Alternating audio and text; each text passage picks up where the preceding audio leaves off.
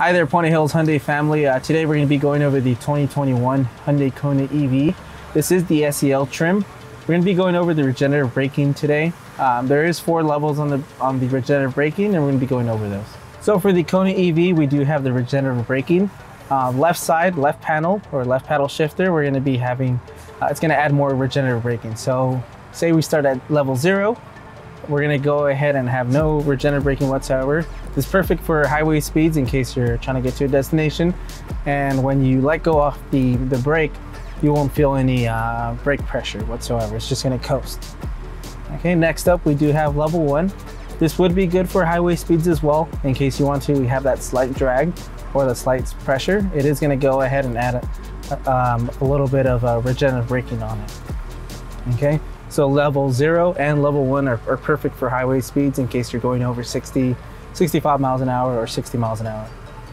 Next up, we do have level 2. Level 2 would be pretty good for stop and go traffic.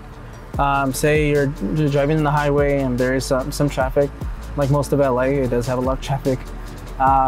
Level 3 as well, in case you're in at stop and go traffic again. Say it's really bad, it's gridlock, you can use that too.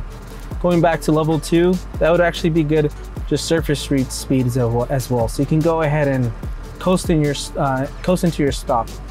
A lot like delivery truck drivers, they go ahead and try to maintain as much coast time versus stoppage time just to go ahead and maximize the fuel economy. So for this, pretty much, if you coast into your stops, you let the regenerative braking go ahead and take in effect before your stop, you can actually get a lot better range on your car. Level 3 as well, you're going to notice more of a slight drag. More of a drag, you're actually going to feel forward momentum going as you stop. So for level 2 and level 3, in case you let go of the brake and you do have the regenerative braking, you can see the tail lights turn on as well. So pretty much it is some getting used to using your regenerative braking.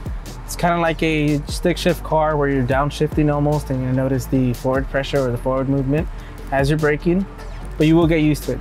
Once again, Puente Hyundai family, thank you for watching this video. In case you have any other questions regarding the regenerative braking, feel free to leave them down in the comments below.